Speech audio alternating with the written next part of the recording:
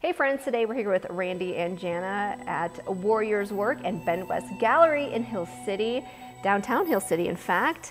Now you guys tell us a little bit about your studio and art gallery here.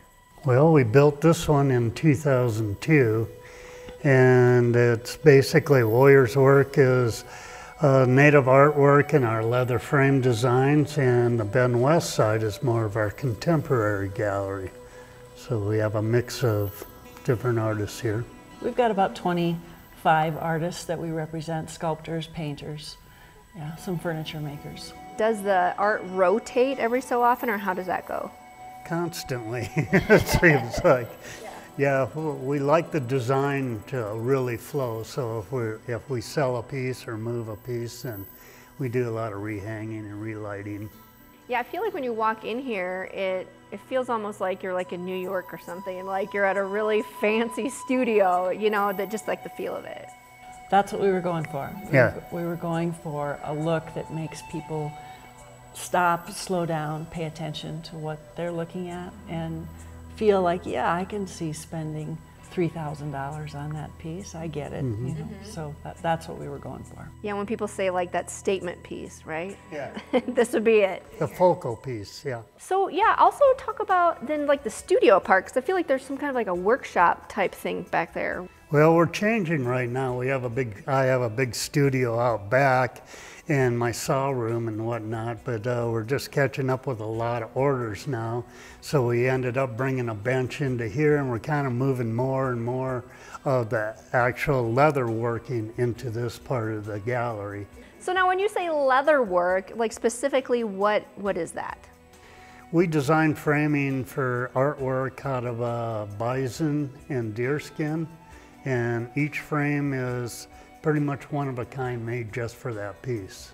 We usually have to call people's attention to it because they've never seen a leather frame before. So you point it out and, you know, touch it, and, you know, it's something unique that you don't find anywhere else. When we first started the gallery 26 years ago, people said, oh, you'll never sell to locals. Locals won't buy this art. And I would say we've got lots of local customers. A lot of people are come back again and again to buy our artwork and have Randy frame things for them. Randy and I grew up in Sioux Falls. We moved out to California in the late 80s, and we landed in Laguna Beach, which is an art town.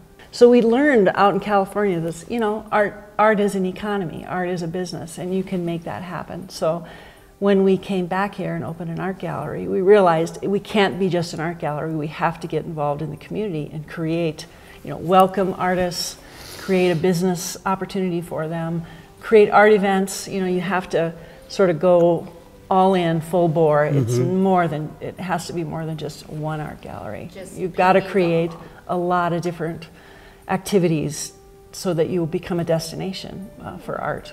And that's sort of the reputation that Hill City has gotten over the years. It's a great place to buy art. So John Crane Gallery is here in town. You know, we've had other galleries in and out over the years, so that makes a difference. It's not just us. Talk about the recent award you received. We were shocked. It's outstanding support of the arts by a business. So in that respect, it has to be more than just the gallery. It's all the things we've done. We were in on reigniting the Hill City Arts Council way back in the 90s, I suppose. Some friends and I started a film festival here in town. So it's for more than just being an art gallery, although we sometimes called ourselves the Civic Center because we're great at hosting events here. Yeah. You know, it's a beautiful place to have parties and things. So. We've been involved as far as like we used to have dog sled races up here, and we ran the downtown events, and we pretty much have been involved in everything we could get ourselves into here. So you have to get involved on all levels.